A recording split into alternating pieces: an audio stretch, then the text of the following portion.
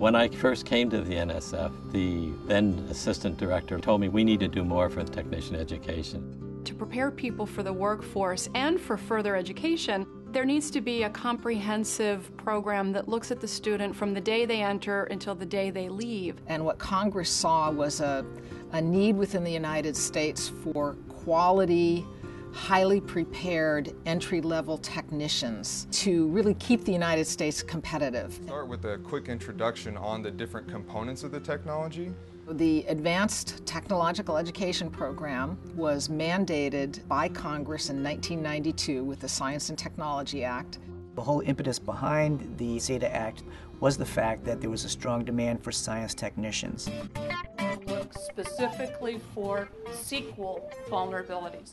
At some point in time, some very smart person said, you know, most students who go to college go to community college.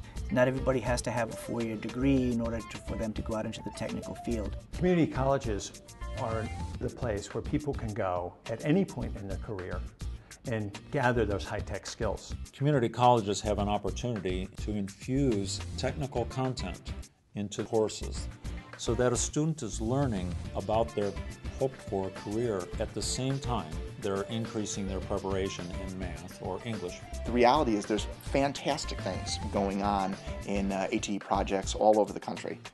People have developed very strong industry education partnerships. The students do have an opportunity, so now they get to hear some best practices that are coming out and some trends from an industry perspective. It looks okay. Yep. You know, you guys are making a product here for your biotech. Do we have our GPS units all acquiring information? It was a great experience. The students got a lot out of it that they wouldn't have gotten in traditional science courses. And it also helped us strengthen our relationships with industry. ATE crosses a lot of different boundaries. It's everything from welding all the way to nanotechnology, so there's this huge range. That's why it's called advanced technological education. I truly believe that ATE is a national treasure. ATE will help put us on that national stage with all the other community colleges across the country. You use that information then to prepare. For all the different programs, the ATE program delivers the most bang for the buck for the funds that we invest in technician education. The future is looking very bright. The ATE program is developing students with two-year technical degrees, which are so very important to our workforce. We need more and more of them every year to be competitive with global manufacturing. ATE is such a tight-knit group of people, and they're so interested in deep collaboration.